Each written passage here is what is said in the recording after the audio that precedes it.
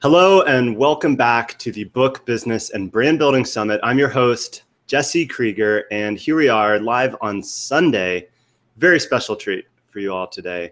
A friend of mine, a colleague in the publishing space, somebody who is absolutely crushing it. So it's my pleasure to introduce to you the one and only Chandler Bolt, 5-time best-selling author, founder of Self-Publishing School. This guy's books on Amazon have over 1,000 5-star reviews. That's just out of this world if you've got books out there and you know how much that's worth. So with no further ado, I'm excited to jump into this interview. And here we are. Welcome Chandler Bolt to the Book, Business, and Brand Building Summit. How you doing? What's up, man? Hey, thanks so much for having me here. I'm so excited to be here. And I'm especially excited to talk to anyone who's here on a Sunday. Because if you're here watching this live right now, and if you're not, look, if you're watching the replay, I'm not going to judge you or anything. But if you're watching this live right now, I'm excited because that means I think you got what it takes, and you're putting a little bit of extra work. So love it. Absolutely, yeah. We were just chatting before here on, just Lane popped up in the chat. Hey, Lane. And, your work ethic, man, is something that I've admired for a while. And, I want to cover, I will have sort of a free form conversation on this summit, but I'd love for you to sort of share what you've been up to these last month or two. I know you just finished the Self-Publishing Success Summit. You've got a big launch happening right now, another book coming out, gunning for the New York Times bestseller list. And maybe you can just give everybody here on the summit an overview of what it's like to be Chandler Bolt for the last month or two. It's a little crazy. I was telling you, I'm worn out right now, to be honest, and I'm about to take a little break. Not a break, but like a refresh, recharge. I'm gonna take a couple of days off. I'm about to move to San Francisco. I'm pretty excited about that. That's coming up in about a week and a half. But really, what we've been working on is scaling up Self-Publishing School. That's the main thing. And we finished up a book. It's called Published. It's going to be coming out this fall. I'm pretty excited about that. That's my first ever crack at the New York Times bestseller list. And so I know that that's kind of a screwed up system and a screwed up editorial process that's not really a representation of what the bestsellers actually are. But all that said, I'm going to go for it and see what happens. And really, I just want to learn and then be able to report back the learnings. And you and I were chatting about this kind of behind the scenes. And I thought it was funny because you're working on another campaign. And you're like, well, yeah, I'm working on it and getting to learn, but it's someone else's book. And in nice terms, basically, and I totally agree with this, by the way, but in nice terms, it was like, you're the idiot that's like throwing all your money on the table for this. And I'm like, yeah, that's true. So we'll see. It might fail. It might flop. I don't know. But that's kind of what we're working on. And it's just been, this is book number 6. I mean, I figure we've done 5 books so far.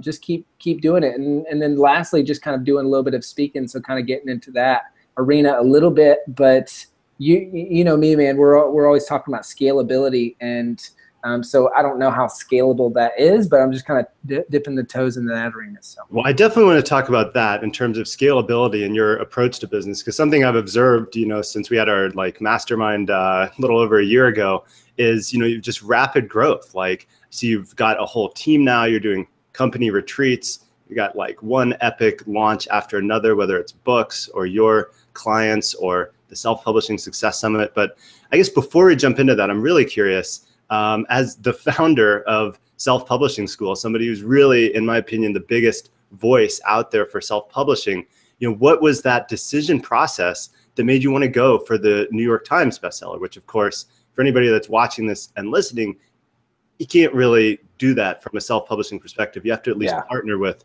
a publishing company that has some existing distribution and reach into those markets. I'd love for you to speak to that and what sort of your goals are with that in terms of your overall community and the learning experiences that you can share. That's a great question. When I looked at this originally, I mean, our biggest objection that we get from people is a lot of times like, okay, well, you're a 23-year-old kid. Why should I listen to you when it comes to publishing a book? And then the second thing is probably like, oh, self-publishing, there's a lot of stigma around self-publishing. And a lot of people say, well, that's not real publishing. And so I wanted to just take something that, no matter how screwed up it might be, like the New York Times bestseller list, is I wanted to take something that people recognize and appreciate on a mainstream level and say, hey, I want to give a crack at that, because that'll legitimize a lot of what we're doing with self-publishing school. So who knows, it might be a total flop. And then that'll be a big PR move. We can talk about how we failed or how the New York Times kept us off the list, but who knows? And I just wanted to give it a go and in an effort to more legitimize, because we keep growing and growing and growing. And there's a certain point where it kind of occurred to me. They said, she said, until I saw your article in Business Insider, like that's when I was like, oh, this is legit. And I purchased self-publishing school. And I was like, are you serious? Like, of it was all the things that you've article. done, right? That's the one that finally made someone say, now I believe you're legit. That's kind of That's funny. it. But then I realized, right, it's like the whole don't fight gravity, don't fight natural forces. I realized that for the majority of our customer base and for the majority of people who are interested in that, that is the gospel to them. It's the New York Times bestseller list. It's publishers. It's agents. It's Business Insider. It's entrepreneur.com. It's all of these mainstream resources. And so rather than try and fight that and be like, oh, well, you shouldn't think that. It's like, oh, well, you do think that. So let's work with that. Let's channel those existing streams. So that's kind of what went into my decision to go for the New York Times list. And then the last thing I'll say is on this particular point, I guess, is a lot of people, I got advice from a lot of friends in the industry who are like, you don't publicly say that you're going for the New York Times bestseller list when you go for it, because then if you miss it, it's like a huge failure, even if it was a successful, like it could be our most successful book launch ever. And then because we set this bar of like New York Times bestseller, that is the judge of whether it was a success or not in the public's eyes. And I thought about that for a while. And I may still be thinking about it a little bit. I don't know. I have my doubts, but I'm one of those people, much similar to you, Jesse, which is like public accountability is so huge. So when I say I'm going to do something, I'm going to do it, and I want to throw it out there so that it's like a fundamental thing that we teach in self-publishing school is public accountability. So it's like if I were to cower away and be like, oh yeah, well, I'm not going to tell people, how can they help me? Whereas if I say, hey, I'm going for the New York Times bestseller list, we need to sell at least 10,000 books so far. We've sold 4,000. We're 3 weeks out. Can you help? Like, that's very specific. And then if we sell the books and for some reason the New York Times decides to keep us off the list, so be it. And it wasn't in the cards. Well, that actually would make a really great story. And I could see how your community, your audience would follow that. And I mean, I definitely agree with you on the public accountability and how that can help enlist support. And for everybody that's watching and listening, you know, if you have that loop in your head about, you know, not putting yourself out there in a big way or thinking that you're going to work on your book in private and then all of a sudden unveil it to the world and everybody's just going to be standing there waiting for you to see it, please take a lesson from Chandler in putting yourself out there and setting big ambitious goals and actually following up and saying, hey, this worked or this didn't. It's not really about, well, okay, it is about if you get it or not, because it's a huge accomplishment to get the New York Times bestseller list, but even going for it, even the process of doing it, I mean, I imagine it'll be a huge learning experience, and I'll be excited to trade notes around Christmas time, because I haven't announced this so publicly, but we're also working on our first New York Times bestseller launch from a publishing perspective, right? Mm-hmm. But here we have, you know, you as the author also working on the publishing side, putting that together. So, you know, I think the thing I like about that, though, Chandler, is, you know, even though you're going with the somewhat traditional published route to aim for that bestseller list, it's still a book about how people can publish their own books, right? And maybe you could use this opportunity to share a little bit about that book, which you're going to be releasing later this year. Totally. And I saw this question from Bill said, is this book going to be self-published or will it go through one of the big houses? I'm confused, which is kind of exactly like you were just saying there, Jesse, which is, so I did a lot of research on this, and obviously with a business called Self-Publishing School, I want to self-publish, and that was the only thing that I wanted to do. And I basically did a lot of digging, and from everything that I found, people just said, hey, look, you can't hit the list self-published. Like it's happened before, but it's like you got to sell like 30 or 40,000 books, and the next person sells like 10 or 12 or whatever, 15, whatever it might be on that week. And so the odds aren't stacked in your favor. So what we decided to do is we found a hybrid publisher, which is more of an entrepreneurial publisher, which I know you know of, Jesse, which is Morgan James. So We decided to work with David and the guys at Morgan James. I'm pretty happy about it. We got a pretty awesome deal with them, and it's going to be hybrid published. So basically what that allows us to do is to keep a lot of the rights for things like the ebook, the audiobook, stuff like that. And then we're able to kind of have this hybrid publishing deal where they'll get distribution into bookstores. And really they'll help get through the gatekeeper of like that editor that's like vetting the New York Times list, and they're like, recognize this name. And that's like a big gatekeeper for that. So that's why we chose to go hybrid. And I'm happy with that decision. I mean, obviously I'd prefer to go self-published if I could.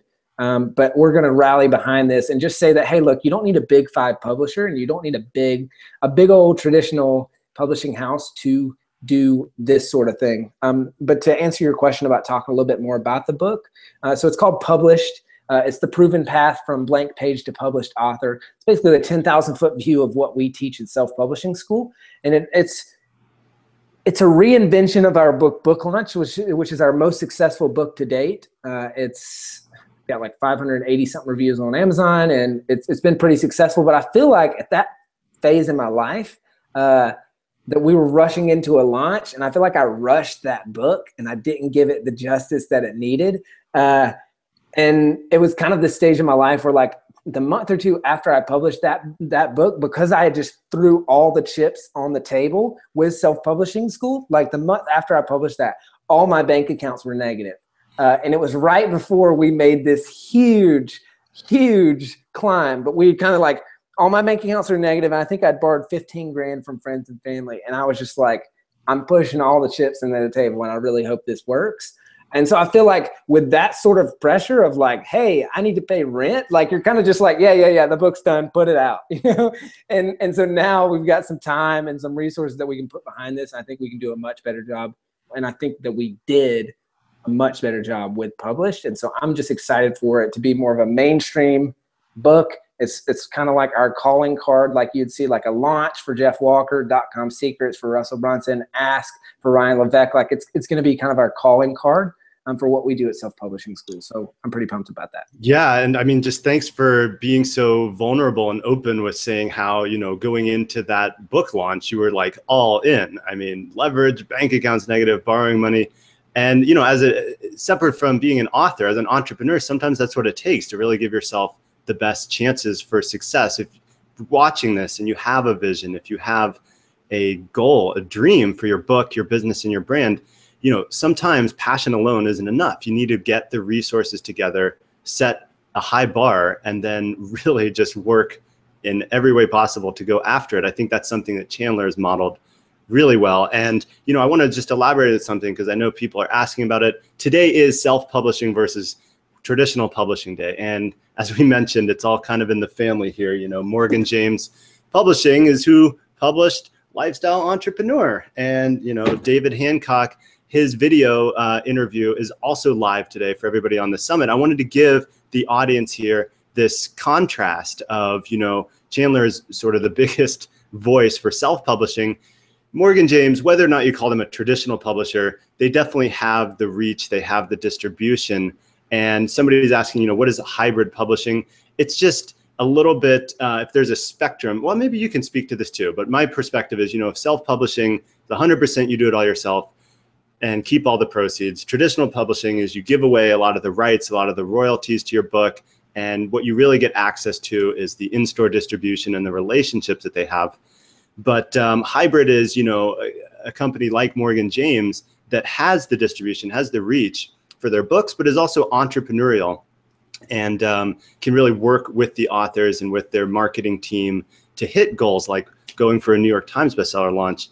And is there anything else that you want to say on that process and how that's been going so far? Because I know a lot of people have questions about this. It's admittedly kind of a arcane subject. It's difficult to really dig up what goes into launching a New York Times bestseller. And I know we're sort of learning on the job as well in each of our own ways.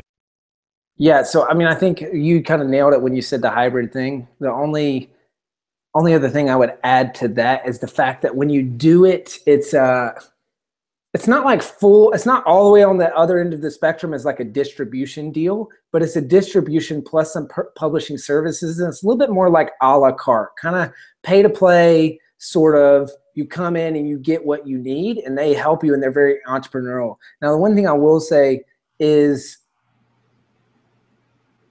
it's like a picture of being an entrepreneur versus working for the government, right? Two very different ends of the spectrum. Like when you're used to, okay, all right, and let's take that a little step further. Picture running an online business like you and I do, Jesse, and then all the way on the other end of the spectrum is like working with the government, okay? Or working for the government, okay? And nothing wrong with if you work for the government, but like I think everyone knows that it's just like very slow. There's a lot of monotony. There's not a ton of motivation. And even the motivation that does exist is squandered by like all of the processes and just ridiculousness, right? Then you have all the other, on the other end of the spectrum, which is someone like Jesse and I, which is like, hey, running a business from our laptop, we can travel all over the world. We can do whatever we want.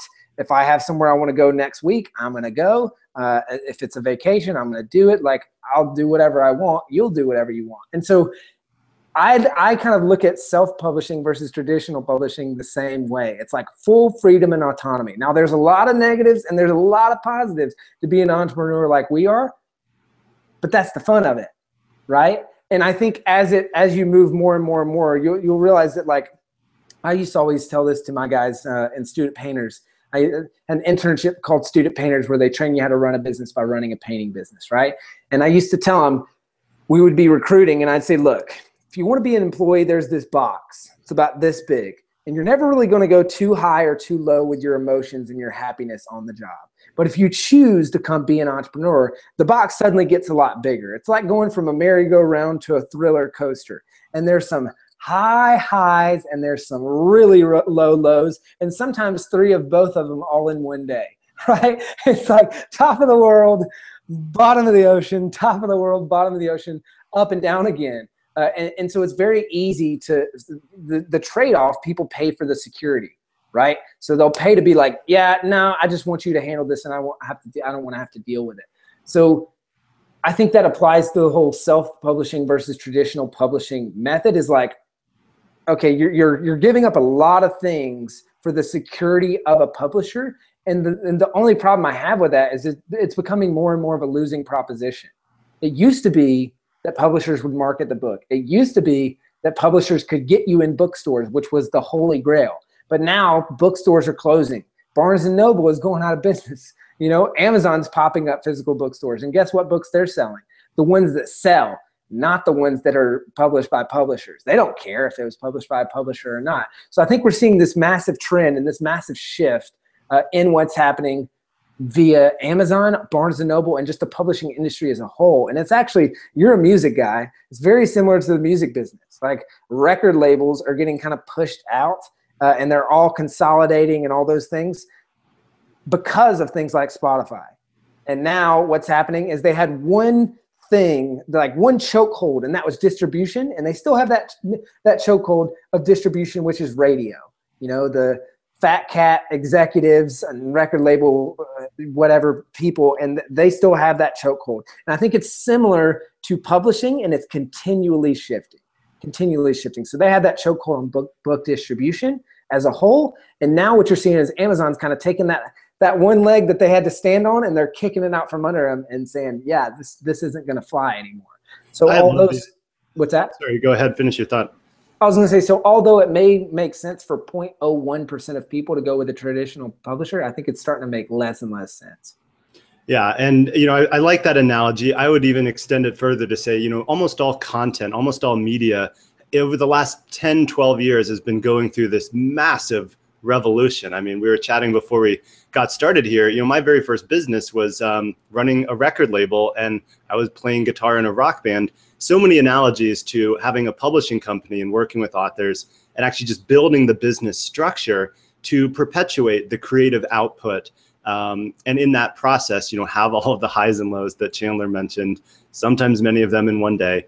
Yes. But you know, I witnessed firsthand, you know, this was 12 years ago or so, living in Nashville with a record label, year over year, CD sales were falling 30% over year, 30%. Same thing with books, right? Barnes & Noble, Borders, they're all either closing stores or going out of business. At the same time, Amazon, which some of the other presenters on the summit, like Dave Chesson, Steve Scott, really peeled back some of the layers on the algorithmic approach, right? When Amazon's opening a bookstore, they know what to stock because they know what sells. So it takes a lot of the guessing out of the game, which is what that bottleneck is, I think, with traditional publishing. Same with other forms of media. That gateway is the people that, quote, knew the market and knew what books to stock, knew what music to release, when and where.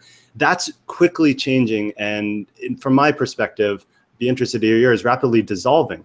I mean, talking to some people on the summit, like Joel Friedlander, who's been in self-publishing for 30 plus years, he's like, back when he self-published his book in the 80s, then it was stigmatized, right? Then you're like literally printing books and binding them and selling them, and people are like, what are you doing?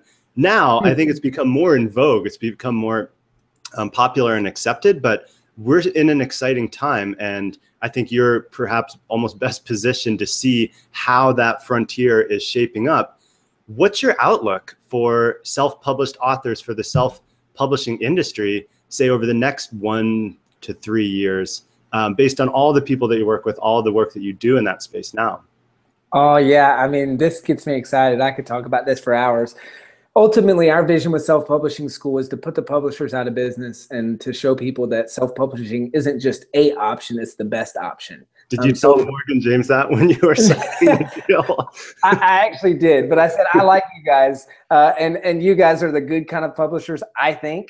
I'm kind of not a big fan of the big publishers and all that stuff. I actually like the approach that Morgan James takes. I just had to ask you, it's just a fun. They certainly got a kick out of that, though.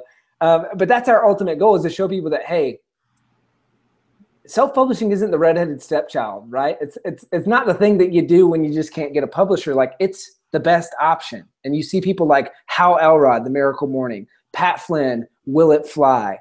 You see fiction authors that are starting to do just self-published with huge, massive books. You see people like Tucker Max negotiating distribution deals with publishers, which is basically just like, hey, slap your name on it and it's a distribution deal, right? And so there's all kinds of things changing. And so I see it becoming better and better and better and better, especially with Amazon, because over 70% of all books are bought through Amazon.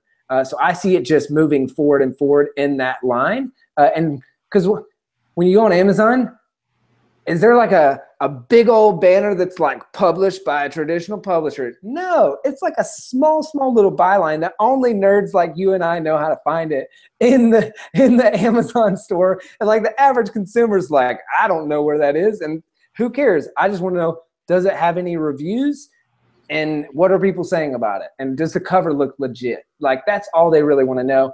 And so I think that makes it really, really exciting, because there's this frontier, there's this opportunity that's never existed before with Amazon, that there's so many fewer barriers to entry. So I'm really optimistic about the future of publishing. And I actually even had kind of an interesting conversation with Tucker Max a while back. And that guy's just so smart. Love him or hate him, he's a real smart guy. And he brought up an interesting point. And he said that, all of these publishing industry, or all these publishing companies, they're small parts of bigger like television stations. So like ABC will own a bunch of publishers and all these things. And so it's under like this conglomerate media company, like 50 bajillion bylines down.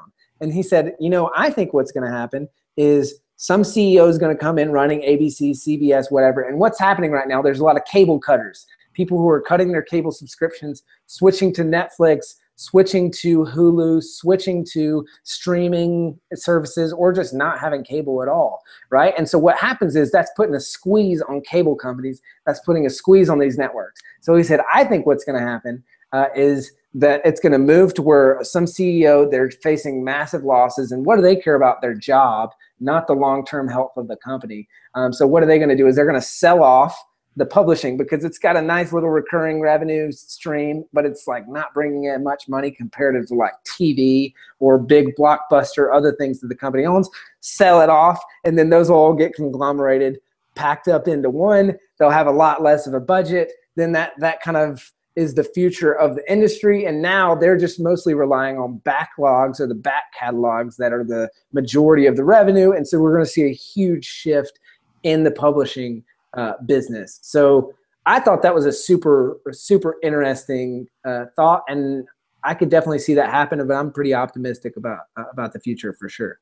Well, I'd be interested to, I mean, I actually think that's a pretty fascinating perspective. I could definitely see that happening too. Right when you said that, the first thought that goes in my mind is, 2, 3, 5 years out, if that's the case, I'll be in the buyer's market. I'll pick up a couple publishing companies and enter into the distribution channels we don't already have through an acquisition. I want to address a quick point somebody's raising here. Bill's saying, he thinks that when a brave author, somebody with a big name, say, for example, Stephen King, jumps on self-publishing, that will be the turning point, something that will kill the big houses. But look, years ago, Tim Ferriss rocked the boat, 2-time, at that point, New York Times bestseller, through traditional publishing, all that good stuff. And then he released his 4-Hour Chef book exclusively through Amazon, and that pissed off a lot of people in the publishing space. This train has already left the station, Bill and everybody else that's watching. This isn't something like in the future. This is a dynamic changing industry like right now.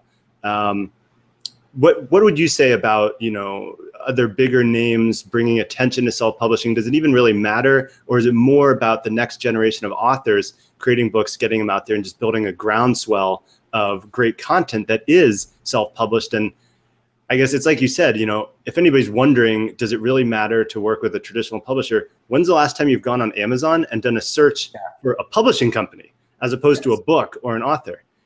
People in general aren't as concerned with the publishing companies. And I agree with that. And that's a great point, Bill. And I think there has been the toes dipped in the water. And I absolutely think that it will help when bigger names start to switch over. I think it'll help. I think right now what we're fighting is the behind the scenes stigma or perception versus the public perception. So all authors know, hey, I'm basically going to get screwed when I go with a publisher. It's going to take me 2 years. They're going to take all the rights to my book and they're not going to market it. They're not going to do anything really besides print it and get distribution. So I think behind the scenes, we recognize that, but still the public persona, I think that is where it has to change. That's why I'm interested in doing something like hitting the New York Times bestseller list and then making fun of it. So basically telling people like, hey, this is a joke. Like, this is a rigged system. And yes, I did hit it, but here's how I did it. And this is not how it should be. It should be it should be like the USA Today list, which is truly based on volume of books sold, not like the New York Times bestseller list. And so I think it takes things like that and public attention and a lot of PR, which will happen whether we hit the list or not. This is going to be a big PR move for us to like really reach out and shake people and be like, hey, this doesn't matter. Like, publishers don't matter. Bookstores don't matter. And I think it really is going to take a change in public perception for that to happen. And then the next phase is just buying distribution in bookstores. You see that very similarly in airports where you can buy distribution in airport. I forget the name of like it's like Newport News or Hudson something. Yeah, Hudson News. Hudson News. Like, you can buy that placement and you have to buy that placement like in bookstore like windows and all that stuff. So I think it's actually going to turn more towards that model, like pay to play. And that's where entrepreneurs will thrive. And it won't be an old school, like you have to have a publisher. And that's when I think it gets really interesting. Because if that's similar and now all of a sudden I can buy distribution in Amazon physical stores and I can do things like that and I can do that all myself, I think that's where it's going to get really interesting. Yeah, and for anybody that's watching this, you need to understand traditional publishing is a retail business model. Just like when you go into a supermarket and you see an end cap with all these featured products, that's not just somebody in the supermarket's choice saying, hey, we should put them on the end of the aisle. That's a paid position. Very same for books, right? If you have an end cap with the cover of your book facing out and multiple copies, that didn't just happen by chance, and certainly not in an airport, some of the most heavily trafficked retail environments in the world.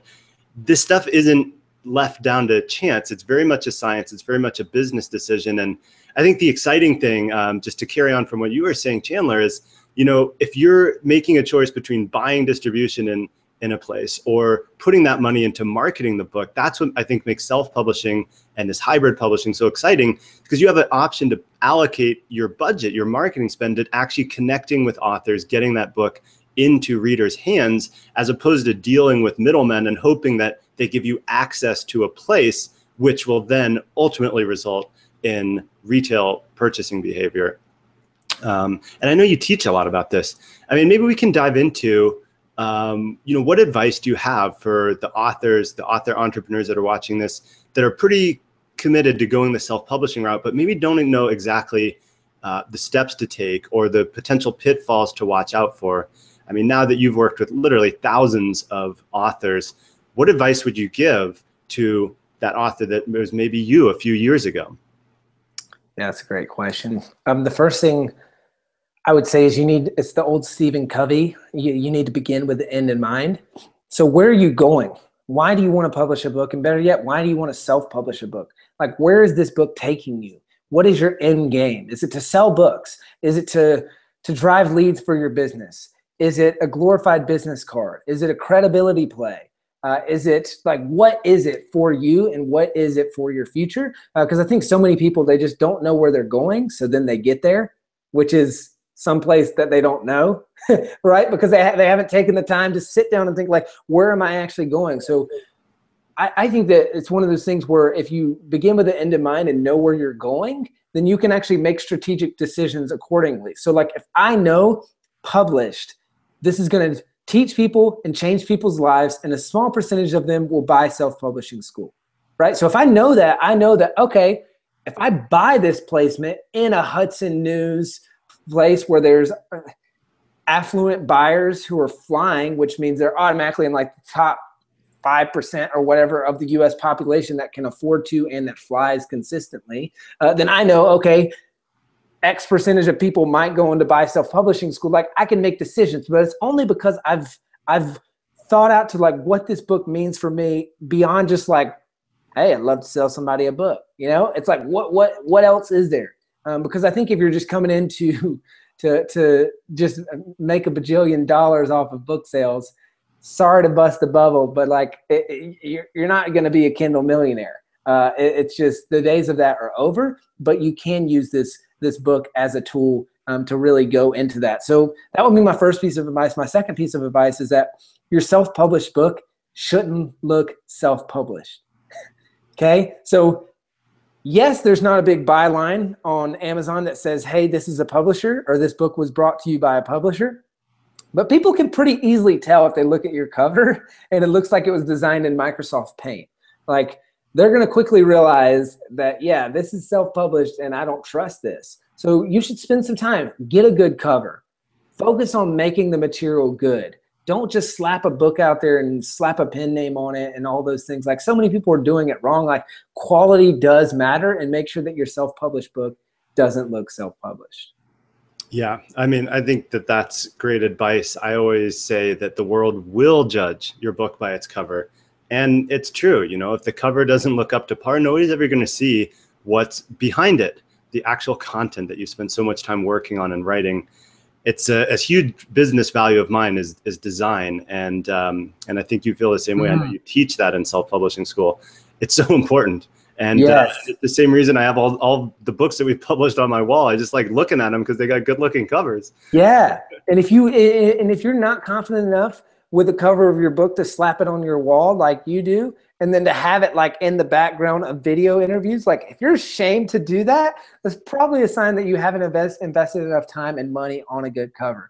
Because a good book, the cover and the title and everything, like, it should jump out at you. And it should be quality and something that you're proud of. And I always say, like, a good book cover and title and subtitle, it should be, it's kind of like the old copywriting thing where it says it should slap your buyer out. It should reach out and slap your buyer on the butt. Like, what happens when you get slapped on the butt? You're like, hey, like, what was that? And that's exactly what should happen with a book cover and a title and a subtitle. It should slap your reader on the butt and say, hey, pay attention to me. And not only that, but my litmus test of whether a title, subtitle, and book cover is good enough is, do I instantly get what the book's about within 2 seconds? If the answer is no, if you have to tell me what the book's about and I don't get it just from your title and subtitle, then it's probably not a good title and subtitle. But if I get it just like that, then okay, cool. I'm not confused. And as the saying goes, confused people don't buy, right? So if I'm confused, I'm not going to buy your book. So you have to make sure that it's super clear. Yeah. And, I think that's such an important topic. Maybe you could speak to a little bit of what goes into creating a great book cover, and especially the title and subtitle, so that it does just reach out and give you a little tushy smack. Yes. So in terms of the title, my biggest piece of advice would be to not go into title land.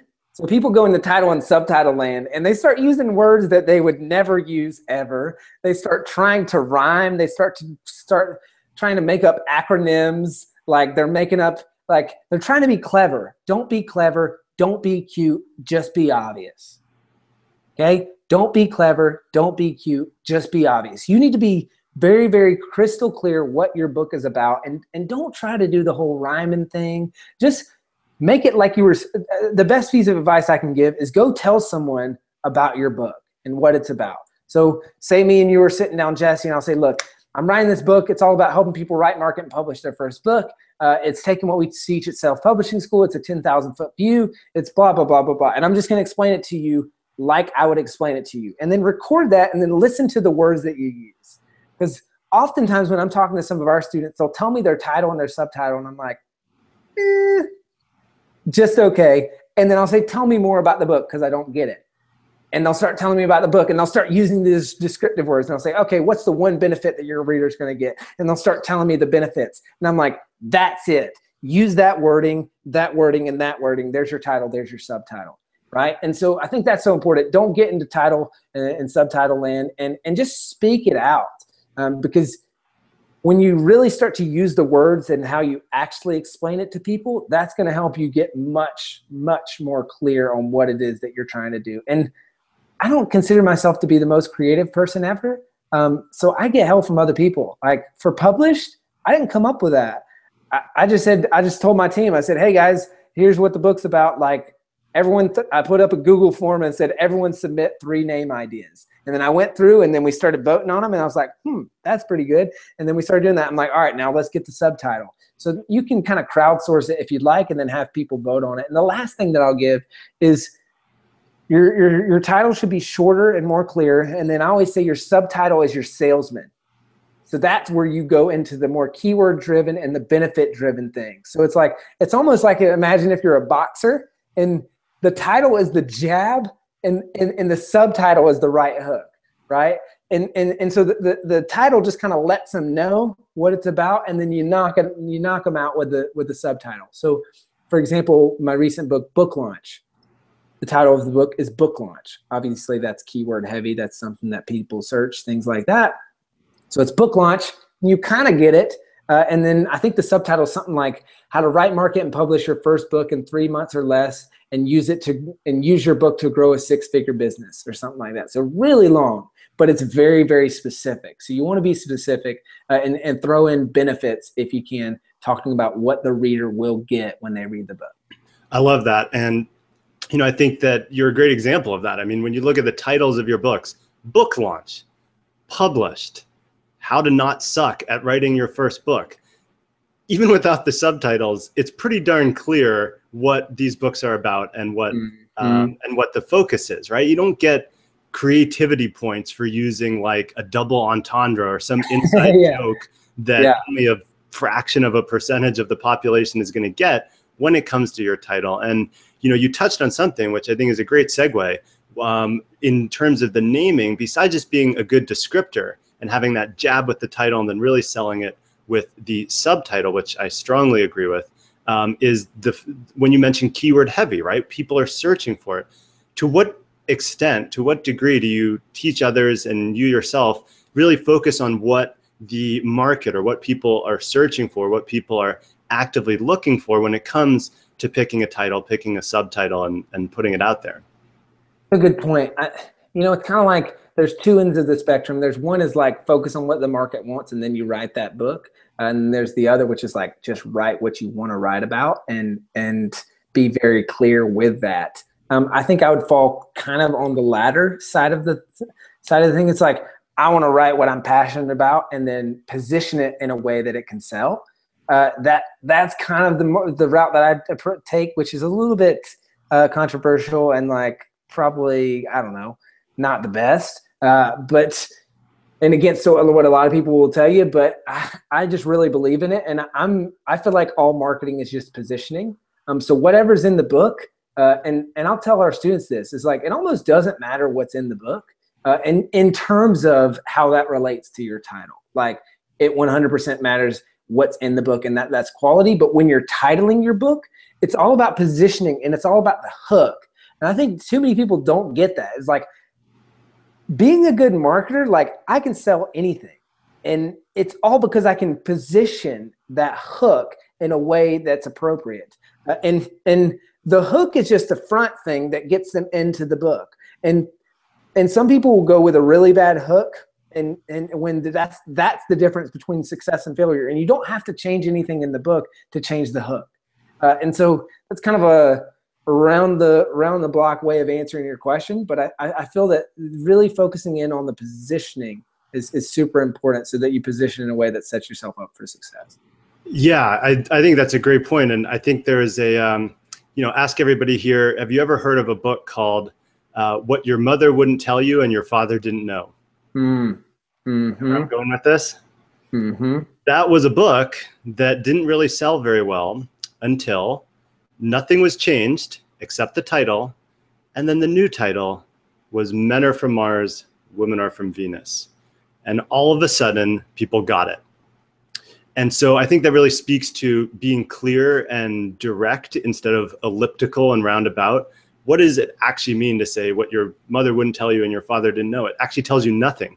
But Men Are From Mars, Women Are From Venus is something you can wrap your head around and be like, oh, men and women are different. And here's a book that describes what those differences are and how you can overlap and on and on. But that's just an example of saying, without even changing the content of the book, changing that title, changing the positioning, all of a sudden opens up access to a much wider market, expands the reach. So I think that's a really great point there. And, a couple of people are chiming in, Bill's saying, novels are his game, not the entrepreneurial route. Look, let me tell you, Bill, and everybody else here, whether you're writing nonfiction, whether you're writing how-to, whether you're writing novels, children's books, all of these things still apply. And, the positioning, the marketing angles, it's all equally valid. I mean, if you want to see an example of a novel writer who's absolutely crushing it, check out John Locke, Locke. He's a serial fiction writer, but he also wrote one great book on how to do books and so forth called How I Sold 1 Million Books in 5 Months. How I Sold 1 Million Books in 5 months. That's a great book if you're in the fiction game. And spoiler alert, he has a series and he's communicating with his readers. He's getting feedback on what plot twists and developments they want to see. And then he writes them and people love it. And they buy every single thing that he's ever created. And so anyways, everything we're talking about here is not limited to nonfiction. It's not limited to how-to or business topics. And he says, that's why I'm here. So, Chandler, what else do you think the next generation of authors, the people that are watching this, the people that are writing their books and they're looking out, they can see the light at the end of the tunnel and they're like, I'm almost done, or I can see where I'm going to be finished with my book. But they feel so overwhelmed about all those next steps because, let's be honest, there's a lot more that goes into getting a book out and launched and on a bestseller list than just writing it and coming up with a good title. So beyond, a good cover and a good title that hooks people and positions you well, what else do people need to know about self-publishing to really find success in this day and age? That's a great question. I mean, even just taking one step back to the part about the whole book business and does it work in fiction and things like that. What's interesting, I think, about the whole self-publishing thing is that the writing methods are different, but the marketing principles are the same. I get so many questions about this. It's like, but what if I'm writing fiction? But what if I'm writing children's books? But what if I'm writing, insert the genre? It's like marketing principles are universal. Just like psychological principles are universal. And one of my favorite books of all time is called Influence by Robert Cialdini. And it's the psychology of persuasion. And it just goes to show that like the underlying roots of all marketing is the same, and it doesn't matter what you're selling. It's just how you sell it, and the way that you sell it is very, very similar. So I think that's an important thing, not to get lost in the weeds on that. Now, other things I would say that you need to know about self-publishing is that you're going to need some support from editors, from book cover people, from things like that. And that doesn't cost thousands of dollars, or at least it doesn't have to. There's so many people that are just shady people out there that look or they know that this is your first book, so they're just going to charge you thousands and thousands of dollars. And I think this has been the most frustrating thing, is why I'm waving the flag of self-publishing so much is that it just frustrates me to see like people who, I spoke at an event a few weeks back, and I was speaking to these orthos, and obviously people are like, oh, orthos, they've got a bunch of money, right? And so what do? They pitch them these ridiculous programs and ridiculous, not even programs, but like, hey, we'll package your book for you or whatever. And it's just the shadiest stuff. And I'm like, well, what did you get for that? They're like, well, it cost me $5,000. And they like gave me this book thing and like a cover and I'm like, this is the worst. That's one thing I would say, is that it's not gonna cost you thousands of dollars to publish your book. And if you find the right people, you can do it very affordably.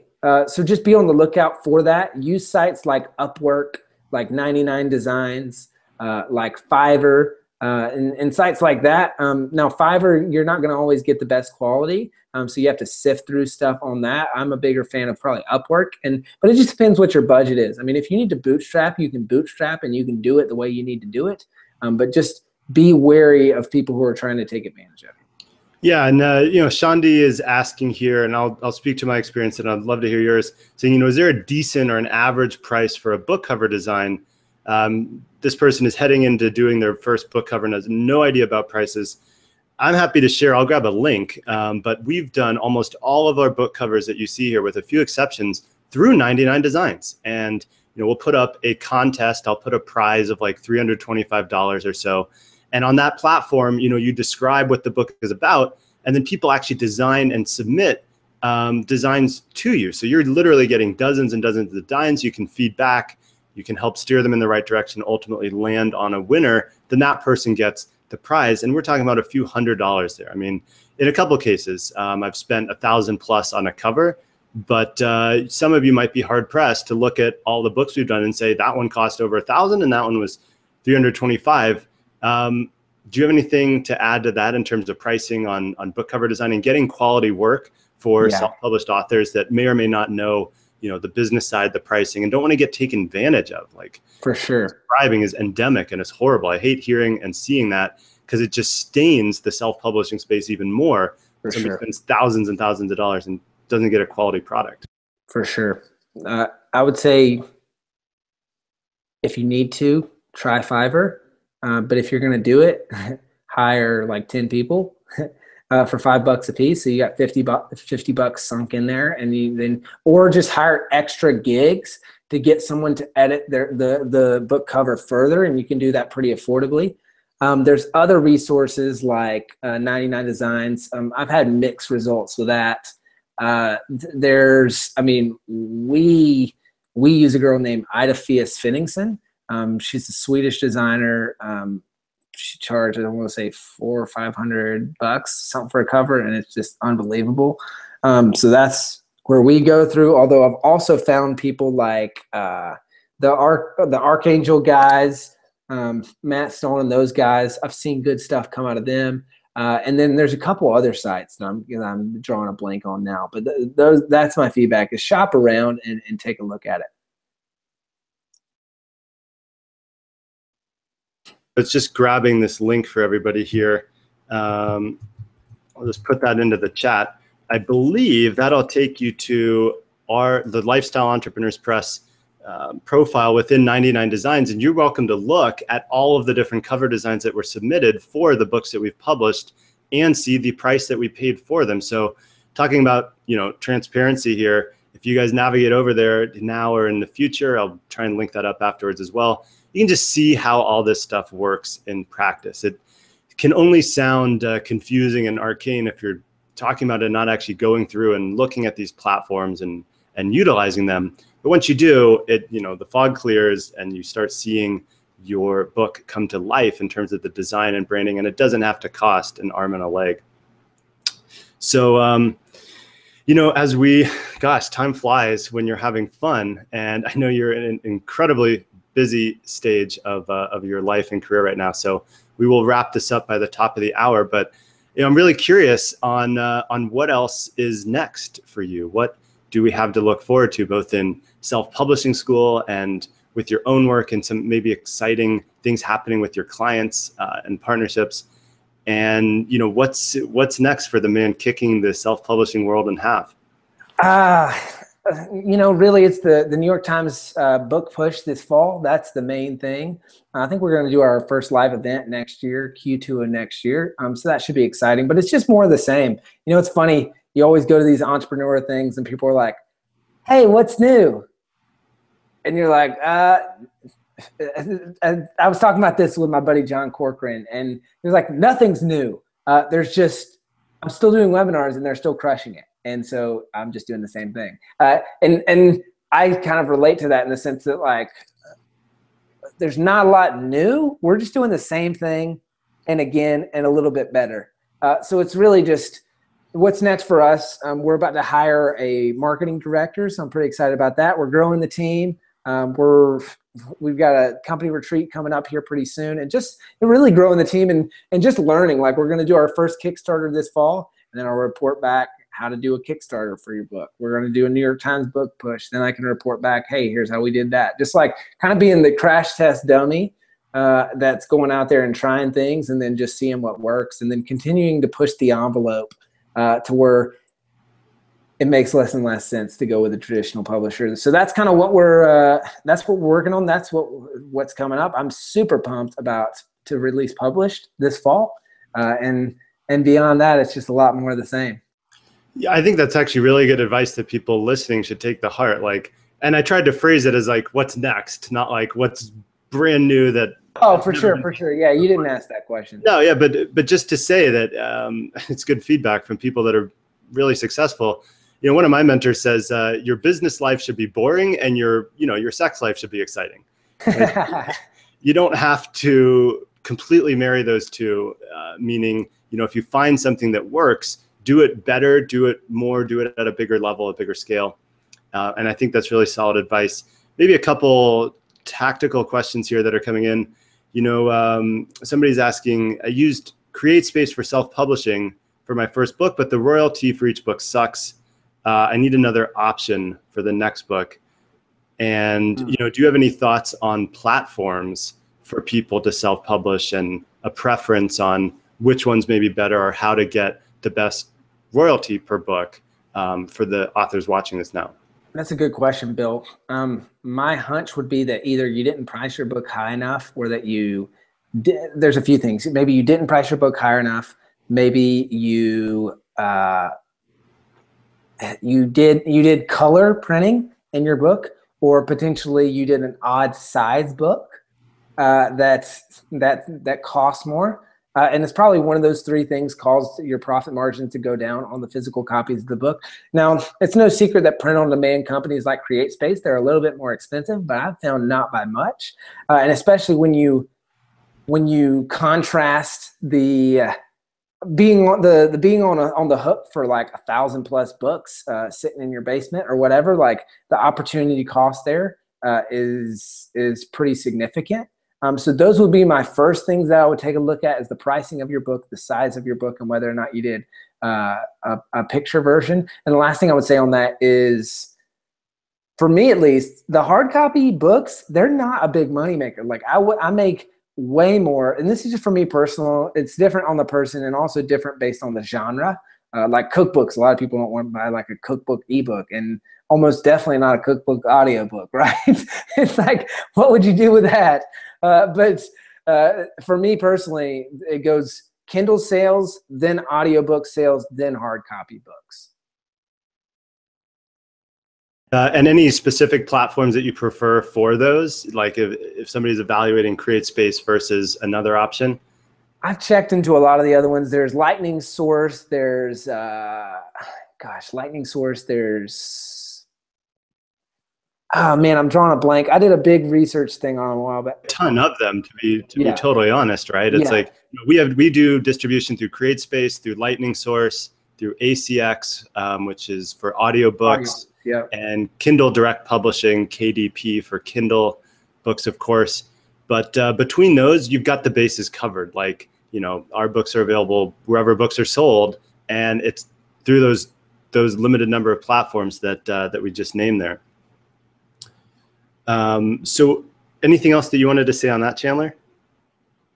Not really. Just print on demand. I've found nothing better than CreateSpace in terms of both quality and ease of setup. So the other ones, although it might be cool and you could get a slightly better deal, I haven't found anything better than CreateSpace. Dropping in the link here for. So as we start to wrap up, I know you got a freebie, a giveaway, something for everybody here that's listening and will be watching on the replay. Do you want to describe a little bit about what that is and what you've put together for our audience, and then we'll start to take it home? Oh yeah, so this is just some video training that I've put together. It kind of walks through the basic writing process that I teach, the marketing process that I teach, things like that. It busts a lot of myths, a lot of doubts, things like that. So that's kind of what I put together. If you want to check that out, because I realize we're only able to cover so much and we're only able to get so tactical in this, then you might want to check that out. So check out there's some video training, and also under that video, so once you go there, put your email in, and then right under the video there is my book launch. So you'll get that for free as well, which I always like to say that, like, that's a legit book that sells on Amazon. And that's almost 600 reviews. It's not like a crappy ebook, which I know people just immediately think of when they're like free book, but check it out.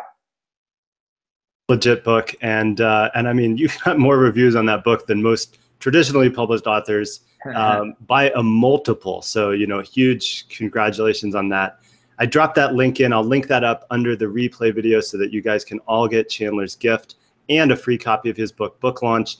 And sure, in an hour, I wanted to get Chandler's perspective on self-publishing, the direction of the industry. We got into some of the tactical and the practical details of self-publishing, but it's a big topic. It's why Chandler runs Self-Publishing School, because, there's a lot to cover when it comes to self-publishing. And, I just want to take this opportunity really to thank you. And I appreciate you on behalf of the audience for coming on and sharing vulnerably, openly what you're working on, what you're doing, what's coming up next.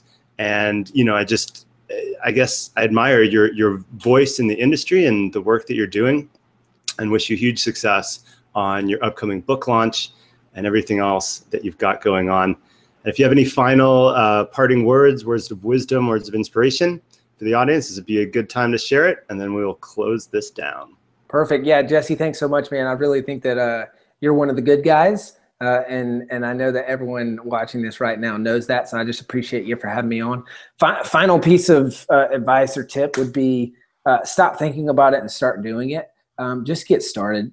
Get some public accountability. Whatever the step in your journey is, whether that's writing your first book, whether that's taking the steps necessary to sell more books, embrace the uncomfortable. Trust me. I told the story earlier about all my bank accounts being negative, then borrowing 15 grand from friends and family, then quickly paying that off, and then proceeding to borrow $30,000 more from an SBA loan, and then quickly paying that off, right? It's being uncomfortable, and get used to being uncomfortable. And especially as you get into the marketing part of this whole process, you are going to be uncomfortable and you are going to fail. I failed a lot, and I'm going to continue to fail. And the failure is what makes me a success, right? And I think anyone would say that, anyone who's successful would say that that's the key to it. So don't be afraid to get out there, start doing it, and start failing ASAP. So thank you guys for having me, and so excited to be here. Thanks so much, Chandler. And thank you, everybody, for joining us on this exciting interview on the Book Business and Brand Building Summit. we're still going for the next 4 days. So I'll see you back here tomorrow. One big final summit thank you to Chandler. I know everybody here is loving it. A lot of appreciation for what you're doing. And we'll see you on the next interview. Thanks and take care.